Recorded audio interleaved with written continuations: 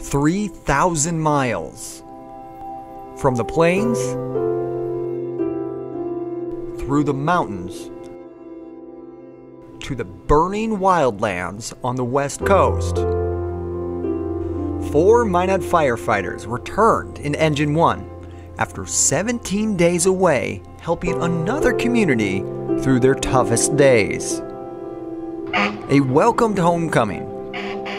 First, by their colleagues in blue, then honking strangers, and finally, the wide arms of loved ones. Feels great to be back, yeah. Casey Meadows, John Hansen, Will Dakota, and Jason West set foot on home turf on Thursday night.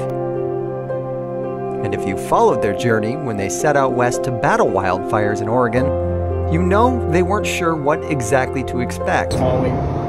Keep an eye on. But they come home with brand new experiences.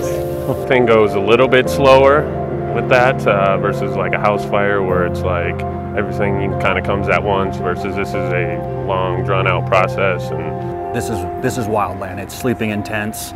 It's eating camp food, and you know, just doing a lot of walking around with packs on and no mix. So Some relief. It feels good. Feels great to be back, yeah.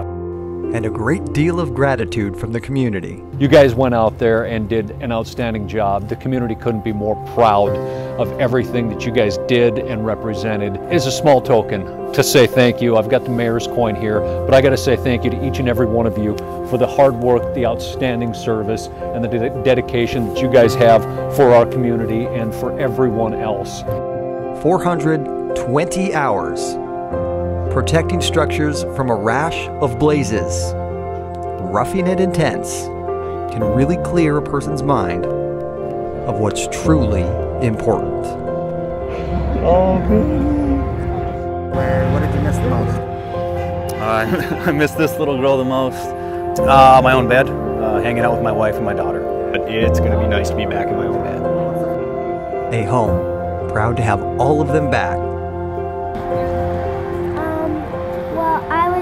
Proud that he was back, and I was really excited to see him, so I started to cry.